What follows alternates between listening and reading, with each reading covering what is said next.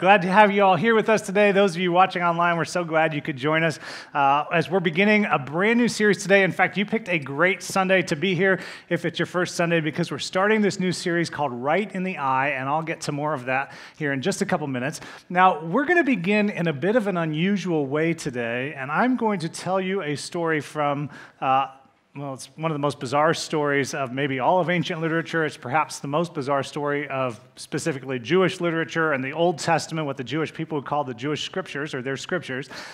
And so I want to give you a heads up that this is not a G-rated story. So if you have young ones, just be aware of that. You may have some interesting conversations. Kid Connection is still open if you want to go move them in there. You're more than welcome to do that, and I'm giving you fair warning about that. So this story takes place in the history of the nation of Israel. It takes place in the book of Judges, if you're familiar with the book of Judges. In fact, one of my favorite stories comes from the book of Judges. It's about a left-handed man named Ehud. I'm left-handed, so I like the story a lot. We're not going to talk about that story in this series, but I would encourage you to go look it up. Whether you've heard of Judges before or read Judges before, you know it takes place in a very fascinating time of Israel's history. This isn't mythology. This isn't allegory. This is history. And let me tell you a little bit about the history that leads us to the point of Judges. In case you don't know, the nation started with a man named Abraham who was chosen by God. Abraham had a son named Isaac. Isaac had two sons named Jacob and Esau. Jacob had 12 sons. We studied one of those sons last summer. Anybody? Bonus points for anybody who knows who that son was. Anybody know? Joseph. You guys rocked. Greensburg failed. They only got only one person said it. But good job. Yeah, it was Joseph. And so Joseph led the nation, or the family. It was just kind of a family at that point in time, to the land of Egypt. And when they were in Egypt, they grew into a nation of people, and they lived there for 400 years. And then God raised up a man named Moses. And Moses led the people to the promised land. For 40 years, they wandered in the desert. And toward the end of that 40-year time period, there was another man raised up. His name was Joshua. Joshua came about in around 1380 BC. And then, years and years later, there was a very famous king in Israel. You probably heard of him as the second king. His name was David. He came about in 1050, roughly 1050 BC. And so there's this period of time, about 330 years, between those two events, and that's when this story takes place. Now, here's what's interesting, because during this time period, the nation of Israel was kind of a commonwealth of these 12 tribes, and the 12 tribes were named after the 12 sons of Jacob. And these 12 tribes had kind of one thing in common, and that was God. Their God was in common, and then the men had a surgery because of their God. And they all kind of operated under this law. There was no king, but God had established a law through Moses. And so because of that, there was no king in the land. God was their king. They didn't need a king. They just needed to obey God. But here's what's interesting about the people of Israel during the period of the Judges. They were a lot like you and me. Do you know how? They didn't like being told what to do. Right? I mean, you didn't think you could relate to anything in the Bible, but I just gave you something. You know, they were people just like you and me. They did not like being told what to do. And so because of that, they didn't like God telling them what to do. And there was this ongoing cycle that the people of Israel dealt with. It went like this. They would disobey God's law because they didn't like it. And then as a result, it would end in disaster, and they would find themselves pressed against a wall. They'd find themselves enslaved. They'd find themselves frustrated and not knowing what to do. And so as a result, they would cry out to God, and he would deliver them. And then they'd, kind of wipe their brow and say, "Whew, we're not going to do that again. That was a mess. I mean, that was such a big mess. We're not ever going to do that again. God, we promise. We'll always, God, we promise we'll never." And they didn't, and that lasted for about a week or a month or a year, and then they went back to the very thing that they were doing before. Now, here's what's interesting, and this is kind of why we're looking at this and why we're going to look at the whole kind of nation of Israel and the book of Judges throughout this series, is that we can kind of relate to that, can't we? I mean, that's kind of a picture of our lives, that there's some kind of law that we don't like, whether it's a law at your house, a law at your school, a law on the highway, a law in our country, whether it's a religious law or just a law of conscience. And in your mind, you know what you're being told to do, but you don't really want to do it. And your conscience saying, don't do it. You need to follow the law, but then you just kind of ignore that. And as a result, it takes you to a place you didn't ever want to go. And you realize that you're at this place, you got kicked off the team, or maybe you got kicked out of the house, or the cops got called, or you got taken down to the station. I mean, whatever it was. And then in that moment, you had to call someone to bail you out. You needed some deliverance. And so you called your mom or your dad or your coach or Sunday school teacher, whoever it was, you reached out, you prayed. And somebody, they threw you a bone, they helped you out, they brought you back, and you said, I am never going to do that again. And that commitment lasted for a whole week until you went back and did the same thing. We can all relate to it. That's all of our stories. And that's really the story of the nation of Israel. And what we're going to discover as we look at this particular story in the history of the nation of Israel, this is what happens when you take that to an extreme. This is what happens when you take that, I'm going to do whatever I want to do, and you can't tell me what to do, and what's right for you may be right for you, but I'm not saying it's right for me, and I'm just going to do whatever I want, and you can't tell me what to do, and you can't tell me how to parent, and you can't tell me how to vote, and if I should wear a mask or whatever else, and I'm just going to live however I want to live. And you can't stop me. This is the natural result of what takes place. And so we're going to actually fast forward to the end of the book of Judges, and it's kind of fascinating because for 330 years, there's just kind of this pattern of disobedience, disaster, deliverance, disobedience, disaster, deliverance, disobedience, disaster, deliverance. And there's this downward spiral, down to this cesspool that is ultimately kind of just rock bottom. And the Israelites need to come to their senses of where their decisions have taken them, where their attitude of, I'm going to do whatever I want to do and you can't tell me, ultimately lands them. Now, it's possible you're in here today and you can relate a little bit to that. And it's possible that you can think of a time when you hit rock bottom and you paused and you asked yourself the question, how did I get here? How? What decisions did I make? How did I get here? And this story, I think, will bring some resolution to that, or at least some answers to that, I guess. It's a fascinating story. So just so you know, again, at this time period, there are these 12 tribes. It's kind of this commonwealth of 12 tribes, and each tribe is made up of tens of thousands of people, if not hundreds of thousands of people. And the account begins with a Levite from Ephraim. A Levite was from the tribe of Levi. That's one of the 12 tribes. And he got himself a girlfriend. In fact, it was called a concubine back then. And a concubine was kind of like a wife, but not really a wife, maybe a little bit like a servant wife. This wasn't a custom that the Israelites were told to do by God. This was a custom that they acquired from the Canaanite people who lived in the land that they were moving into. And so because of that, they didn't kick the Canaanites out the way they were supposed to, and they paid dearly for it. And this was one of the ways, and we'll get to that story in a couple weeks. But so because they didn't kick him out, they brought in their customs, and so he has this concubine-ish wife. She's from Bethlehem, the same Bethlehem we're going to talk about in a month and a half when Christmas comes. Except this is no Christmas story, I promise you. They're together, and she's either unfaithful to him, or it's possible he was harsh with her or abusive with her. And so over time, she decided to leave. And so she headed south back to Bethlehem, back to her father's house.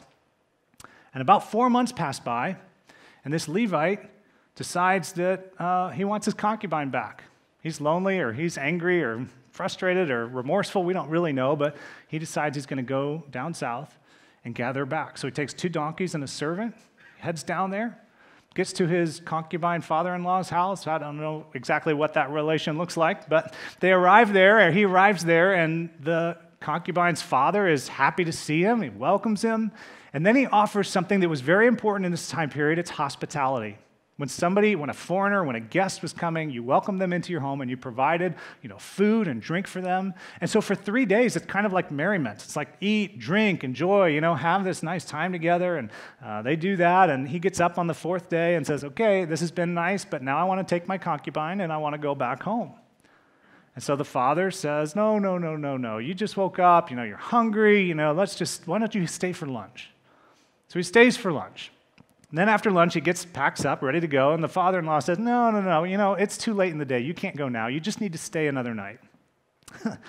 So he stays, he eats, drinks, probably gets a little bit drunk, wakes up, maybe even with a hangover, wakes up the next morning and, wants to leave. The father-in-law says, no, you can't leave yet. I mean, just stay for lunch again. That'd be good. So they stay for lunch, get to the end of lunch, and he says, okay, I'm done. I'm leaving. I'm taking my woman, and I'm going.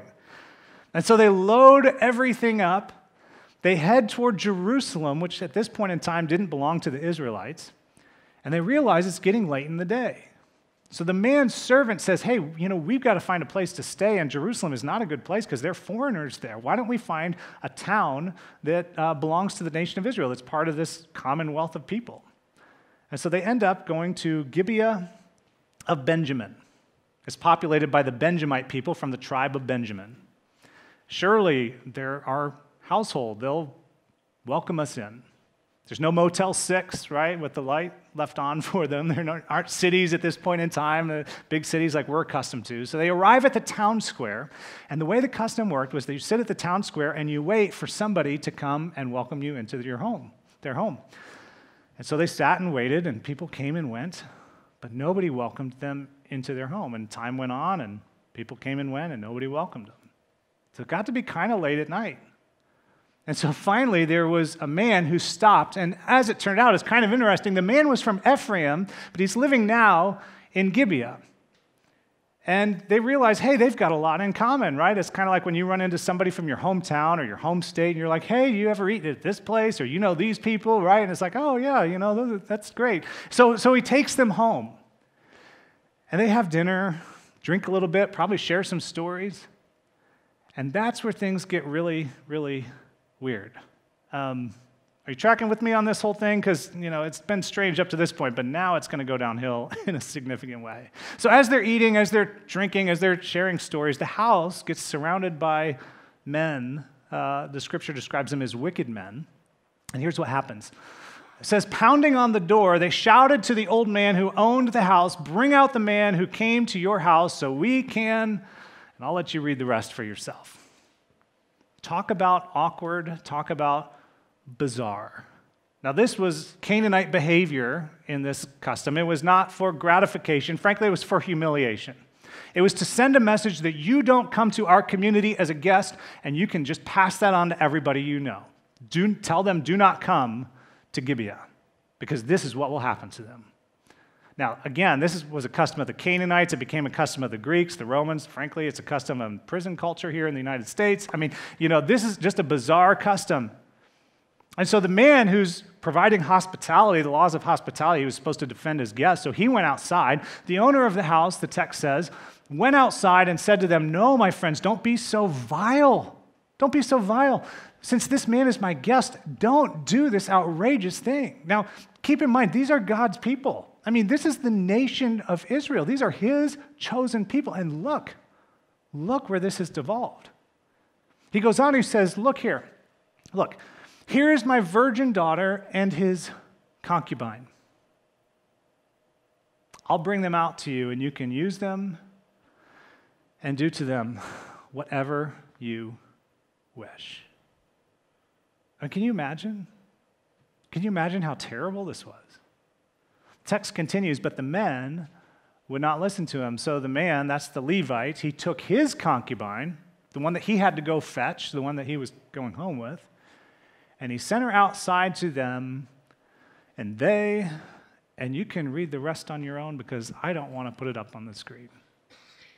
Suffice it to say, it was a night of living hell, as she was used and abused and delivered back to the house, and she collapsed on the doorstep. So the Levite got up the next morning, stretched, gathered his stuff, got his servant, his donkeys. He opened the door. He sees his concubine lying on the doorstep, and he says, hey, get up. It's time to leave. She didn't respond. So he picked her up. He threw her on a donkey. He realized that she was dead, took her back home, and he was angry.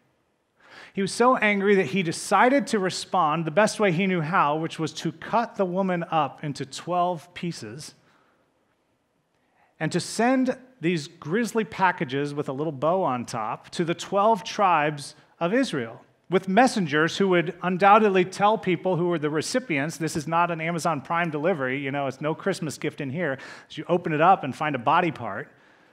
The grisly story of what had happened and what had taken place. And a few days passed, and the world was absolutely shocked. The text says this: everyone who saw it, who got these packages, was saying to one another, "Such a thing has never been seen or done, not since the day the Israelites came up out of Egypt." Translation: we have hit rock bottom.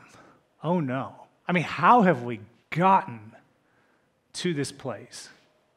Just imagine, we must do something. We can't allow this to continue, so speak up. This lawlessness, it has to end. So they decided that they would assemble an army and they would go to Gibeah, and there they would demand justice.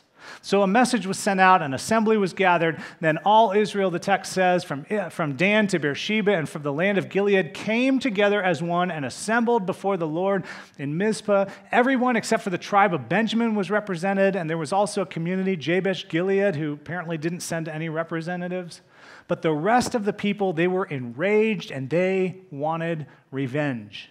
And they were going to avenge this poor girl and the treatment that she had received. So they went to Benjamin. They said, we want you to send out your people. They wouldn't send out the people. Instead, they raised an army of 26,000 men and 700 young men that they were going to just go at it in a civil war unlike anything they had seen before.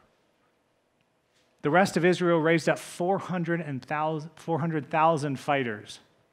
Day one, 22,000 Israelites.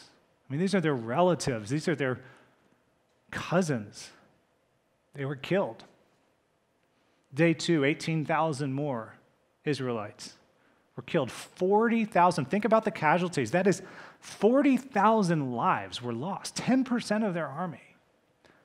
And so they went before God crying and saying, "God, what do we do?" I mean, they had prayed about going into battle against the Benjamites, and God told them, "Yes, go." And so what do we do? God said, "Go back, I'll hand them over to you." And so they went back, and this time as they approached the city, the Benjamites came out to attack them, and they retreated and pulled back, making the Benjamites think that, they were going to win. And so the Benjamites abandoned their city. Meanwhile, another army went into the city and utterly demolished it. The men, the women, the children, the animals, they burned it to the ground. So the Benjamites turned around, they saw their city burning, and they realized that they were done. 600 of them fled into the wilderness, and the rest were slaughtered on the spot. But the bloodlust was just growing. And so the Israelites, they decided, we're just going to go throughout the rest of the land of Benjamin, and we're going to teach them a lesson. And so they went into every community, they destroyed every city, all the men, all the women, all the children, all the livestock, decimated. And they woke up the next day and said to themselves, "Oh my goodness, we've gone too far. We destroyed an entire tribe of people. We destroyed our people. All that's left are these 600 who were in the wilderness. What do we do?" So they thought about it and they decided, well, okay, these 600 men, their wives have been killed, but if we can repopulate the tribe of Benjamin with these 600 men, we should do that. But we've all made this oath, because they took an oath when they assembled together, that they wouldn't allow their daughters to be married to any man who's from this terrible tribe of Benjamin. So what are they going to do? Well, somebody realized that nobody had been representative of the city Jabesh Gilead. So they sent 12,000 people into the city to destroy the city. They killed the men, the women, the children, everybody except for the female virgins. And there were 400 of them. Now you can just imagine how this goes. "Honey, we're sorry we killed your parents and your siblings and your dog, but we're going to use you to lure out these men of Benjamin and provide a wife for them. That'll go well for you, right?" So these 600 men were lured out. They realized there were 200 who still didn't have wives. So you know what they did? They said, well, there's going to be a celebration in Shiloh, and there'll be women dancing. And so here's what we'll do. Why don't you guys hide in the vineyards, and when the celebration takes place, you just jump out of the vineyards and you go grab yourself a wife and sling her over your shoulder, and you just carry her back to the land of Benjamin. And if the parents are upset, if the dads are angry about it, we'll just say, well, you didn't break an oath because, you didn't give permission for this. They were stolen from you. And then it'll be okay. And so that's what happened. And then the book of Judges ends. I mean, there's no hero. There's no resolution. I mean, it ends, if it's music, it ends on a minor key. I mean, it's just this disgusting mess, a pitiful disaster. Bet you never heard that story before, huh? It's not one that you tell at bedtime. Hey, kids, let's pull the flannel graph out and you can move the parts of the body of the concubine around. I mean, that just doesn't work that way. There's no Bob and Larry and the Diced Onion VeggieTales version of this. I mean, this is a Halloween story. It's like, save this one for Halloween. This is like The Purge. And yet it's the history and it's the story. And it ends with this haunting verse. The text says, in those days there was no king. There was no king. There was no authority. There was no one upholding the law. There was no moral compass. There was no one saying this is right and this is wrong. There was no submission to each other or even to God. And so the result of this is that everyone did what was right in his own eyes. Everyone said, I don't care what you think or what you have to say. I don't care what you believe morality is or morality isn't. I'm going to do what I think is right, and I don't care what you think. In fact, another way of saying that is, in those days, there was no binding moral consensus. There was no agreed upon right and wrong, so everyone followed his or her own moral compass. And truthfully, when you go back in the story, if you reread it for yourself, which have at it. It's a fascinating piece of literature. When you go back and reread the story, what you discover is that every step along the way, each person did whatever he thought was the right thing to do, regardless of what, morality said or regardless of what God's law said. And the end result was absolute, utter, total chaos. The men of Gibeah, they say, we don't want a foreigner here. How dare these foreigners come here? So we're just bring them outside. We'll have our way with them. It doesn't matter what the law says. It doesn't matter what's natural. We're just going to do this. Or then you've got the Levite who says, well, I wouldn't be in this mess if she hadn't run away. And sorry, honey, but, throw her outside and you men, you do whatever you want with her. Think about that. Or then, the murdered concubine and he's angry and he says, well, this isn't right. And so I'm going to chop her body up and send it out to all the tribes to send a distinct message. I think the message got communicated, didn't it? And that's what we're going to do. And then all of Israel says, well, those Benjamites, they need to pay for this because this isn't right and they've taken us to a place we never wanted to be, and so because of that, we're going to go just decimate all their people. And oops, we went too far, but we need to find wives for these 600, so let's go ahead and kill the people from Jabesh Gilead because we don't know if they'll give their virgins over or not, so we're not even going to give them a shot. We'll just go ahead and destroy all of them and take their women and those poor women who are dancing at Shiloh and they get accosted. Everyone, every step of the way, it was a train wreck. Everyone did what was right in their own eyes every step of the way. And do you know what I think is the most troubling about all of this? Is that there's some of this in us. There's some of this in you, and quite honestly, there is some of this in me that we don't want to be told what to do. It's my life. I'll do whatever I want. You can't tell me how to parent. You can't tell me how to handle my finances. You can't tell me if I should date him or if I shouldn't move in or whatever. Blah, blah, blah. You can't tell me what's right for me is right for me, whether or not it's right for you. And who are you? That's kind of the American dream, isn't it? It's the American dream. We want the freedom to do what we want, when we want, with whom we want. Period. No ifs, ands, or buts about it. Nobody's going to tell me what to do because it's my life and I'm going to live it however I want. And you're not going to tell me what's moral or immoral. You're not going to tell me any of those things. This is my life. It's not yours. But because we're civilized Americans, we add a very civilized caveat to it. You know what it is? As long as it, what? Doesn't hurt anyone. Yeah, as long as it doesn't hurt anybody. Oh, good. That makes it okay. As long as nobody's getting hurt. Well, I'll tell you what, that's what this whole series is about, and that's what we're going to be talking about for the next couple of weeks. But before we kind of move on to that, I just want to pause here and unpack this concept a little bit. Because quite honestly, everywhere we turn in our culture, Whether it's advertisers who are, they're just trying to get us to buy their stuff, or whether it's musicians and their music, or the movies we watch, or the television shows. I mean, they're all kind of tugging at our heartstrings. They're all kind of pulling us in the direction of liberation, and nobody controls us, and we do whatever it is that we want to do, and you can't tell me what it is. But I'm telling you, my friends, that is a flawed concept. It is a flawed concept for a number of reasons. The first one is only the super rich can afford it. Because eventually, you're going to end up at a place where you need a lawyer, and only the super rich can afford lawyers. I mean, truthfully, they're out living the high life and acting like their lives are some utopian dream, but the truth is they're not. They're not. They're on spouse 4, 5, 6. Their kids are in and out of rehab. They're filing for bankruptcy. They make it look so great, but I'm telling you, it is a farce. But you talk to people on the consequence side of the equation. You talk to DCS workers who, are meeting with parents and say, you want to get your kids back, the best way to do it is do whatever you want, whenever you want, with whomever you want, and yeah, you'll get your kids back. Said no DCS worker ever. Or teachers, right? At the end of the day on Friday, they say to their kids, hey kids, you go home and you have a great weekend, and your parents think they know everything, but they're so stupid. You just do whatever you want, drink all the Mountain Dew you want, stay up as late as you want, and I look forward to seeing you back on Monday. Said no teacher ever, right? We know that. The people who live on the consequence side and who deal with the consequences of this sort of behavior realize that it's only the super rich who can get away with it. And even then, at some point in time, they don't get away with it. You can't do what's right in your own eyes without eventually hurting someone. In this story, one of the things that sticks out to me so clearly is it's the women.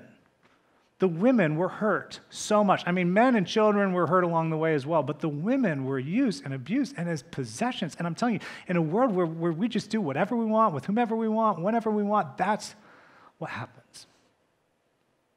You know who else gets hurt? You get hurt. Eventually, you hurt you. And you're someone. And you matter. Maybe you need to hear that today. That you're someone and you matter. And ultimately, you live this way and you'll be mastered by something. And what's so interesting is that what began as like personal freedom and liberation ultimately ends up becoming a master. And we become enslaved by an addiction. We become enslaved by debt. We become enslaved by unexpected children. We become enslaved by habits that we can't break and we want to stop, but we can't. And in the midst of us expressing our freedom, we are ironically building a prison of control around ourselves, and we cannot get out. Next week, we're going to talk a little bit more about that. But the truth is, you cannot live this way and not hurt you. But you know who else you hurt? Because none of us is an island unto ourselves. You hurt the people with you. You teenagers in the room, your parents get upset about your friends, and you think to yourselves, why? I'm not going to do anything. And your parents may say, well, we know you're not, but it's your friend we don't trust because we know the companion of fools suffers harm. And your friend is a fool. I'm sorry to tell you, Johnny, or whatever. You may not do it, but your friend will. And ultimately, the people around us suffer when we live this way and when we make bad decisions. But you know what else? You hurt the people who care about you. You can't live like this and not hurt the people who care so deeply about you. You teenagers, you can't make decisions without hurting your parents. Parents, you can't make decisions without hurting your spouse or without hurting your kids, your grandkids.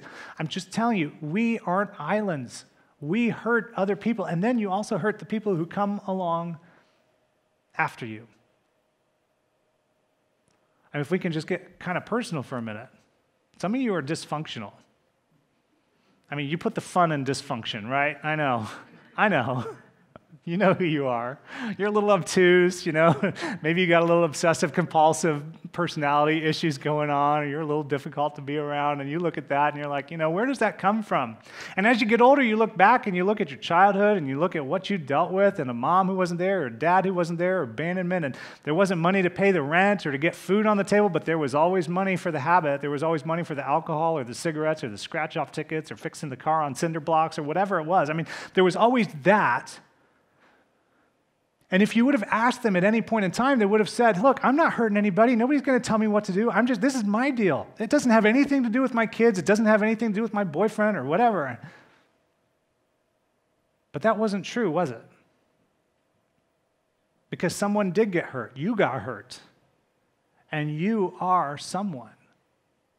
Our decisions impact generations that come after us.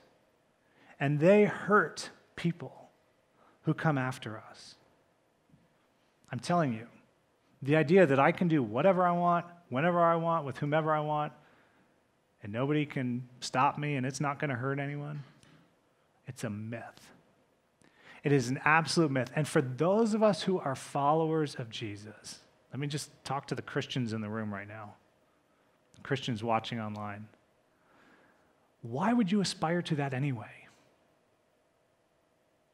Why would we aspire to the bottom of the barrel, one station away from train wreck? Why would we want that? Why not choose, why not live differently and look up instead of looking down? Why not harnessing our passions and our abilities and our strengths to bless the world? Why not say this, I should be able to do whatever I want, when I want, with whom I want, as long as it helps somebody? Why don't we turn it in that direction? Why is it so much about getting away with whatever we can get away with? My friends, I'm telling you, why not aspire to greatness? Wouldn't that be a better place to live? And here's what's kind of interesting about it all, and that's that we're all hypocrites in the end anyway. You know why that is? Because we look at the person who gave us the rule. Maybe for you it was your dad, and he said, don't, and you did it anyway, and then you ended up got arrested, and you got a phone call, and you called your dad and said, Dad, I'm in the jail. Can you come pick me up? It's not a field trip. You went to the very person whose rules you ignored, or your mom told you, don't date him, don't move in with them, don't date him, but you did anyway, and it worked out for a month or two, and then it went horribly wrong. And who's the first person you call? The one whose rules you ignored in the first place. It's so interesting, isn't it? We're all hypocrites in the end. But do you know the good news here? The good news is that God cares about you. Because that's the story of the nation of Israel. They went their own way over and over and over again. They went their own way. They did their own thing. They ended up worshiping the Baals. They even went so far as performing child sacrifices at one point in time. That's how far Israel went. But when they were ready in humility to surrender to their heavenly Father, He sent a judge to redeem them, and to bring them back, and to bring wholeness, and to bring hope. And my friends, I'm telling you, we worship a God whose Son told us to call Him Heavenly Father because He cares about you, and He wants a relationship with you. And when you are ready to cry out for Him, He will respond. In fact, the thing I hope you know today and throughout this series is that it's okay to ask God for help. It is okay to ask God for help. And regardless of where you are in that cycle of disobedience, deliverance, or disobedience and disaster and deliverance, wherever you find yourself as we go throughout this series, I hope that in those moments in humility, you can just cry out to God for help. In the midst of your chaos, He's there and He cares. Ironically, the God you didn't want to call on, the God who said, I don't want you interfering with my life. He's ready and waiting when you are. So as we close today, I want to ask you a question. It's an important question. And that is, if you were God, how would you respond to a culture, a nation, or an individual characterized by what I want, when I want, with whom I want. If you were God, how would you respond when you realize that every man unto himself ultimately isolates every man unto himself and from himself, and every woman unto herself does the exact same thing? As you realize that the people that you've created to be in relationship with you, knowing that you want to lead them to a place that is truly life. I mean, Jesus said, I've come that they may have life to the full.